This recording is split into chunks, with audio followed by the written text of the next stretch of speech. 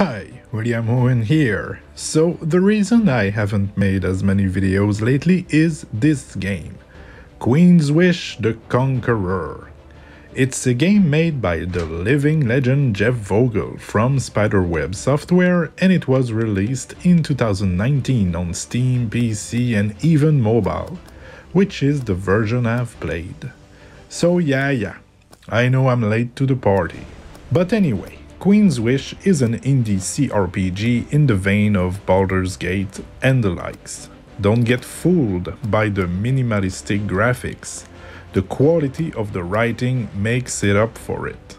I completely forgot how the game looked once I was enthralled in the story, which is full of political intrigue, monsters, and magic.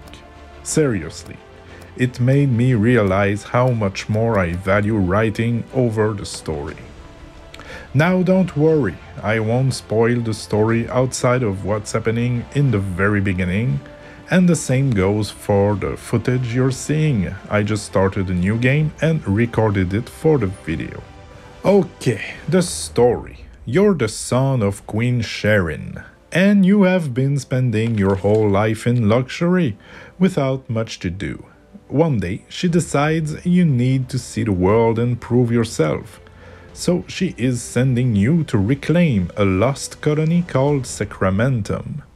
Sacramentum was lost years ago because of what they call the calamity. So anyway, you're getting thrown in a magic portal to that place and can't come back until you've fulfilled your mission to persuade the rebellious vassals to pledge allegiance to the queen once again. I won't go deeper in the story, but trust me, there's a lot more to it than it seems.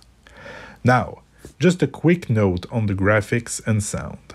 Well, you've seen the graphics, but seriously, the writing is making up for it. As for the sound, well, there's no music, only sound effects. Here, listen.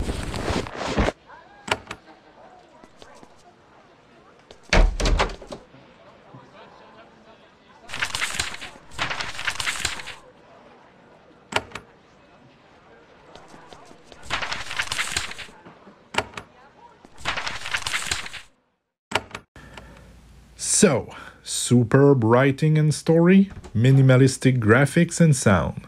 What about the mechanics then? Well, I'm glad you asked. Full disclaimer here, while I enjoy those types of games, I really suck at them. And so I've played on casual difficulty. It took me a little over 30 hours to get through it, and I know I skipped a few things. Plus, there's a bunch of different endings and choices you can make during your adventure. So for completionists out there, I believe you can get close to 100 hours of gameplay here. With that said, I will say there's a lot to do in Queen's Wish. You get on Sacramentum without much, but some of your soldiers and leaders are still there. So you'll have to rebuild your forts where you can choose what type of shops to put in. It goes from the blacksmith to an alchemy shop and even some cosmetic stuff. Each of those shops will give you some advantages like more inventory space, better damage numbers in combat and so on.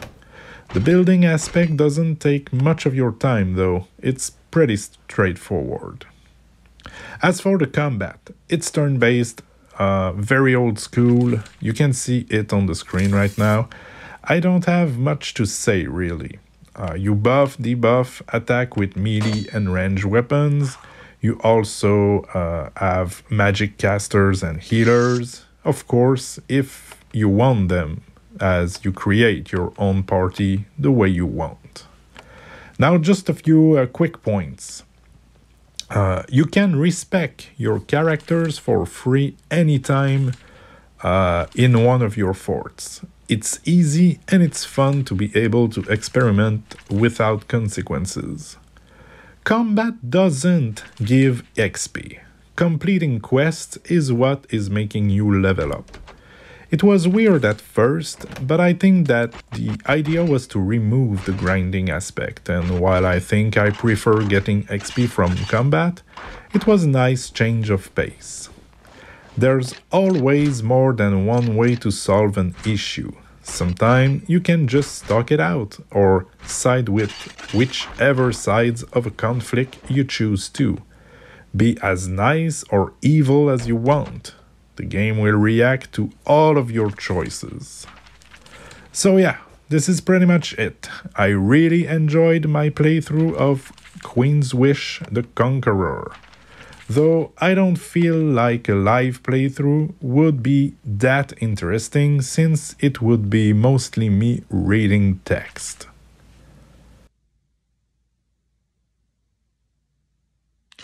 Well, you see, I can explain. It's just that it is very simple. It's just also, when you finish the game, you get a code that you'll be able to enter at the start of Queen's Wish 2, which is already released on Steam and that is coming on mobile soon. But that said, I'll keep the code for me. I wouldn't want anyone to know what I did in Sacramento. Anyway, thanks for watching and bye bye.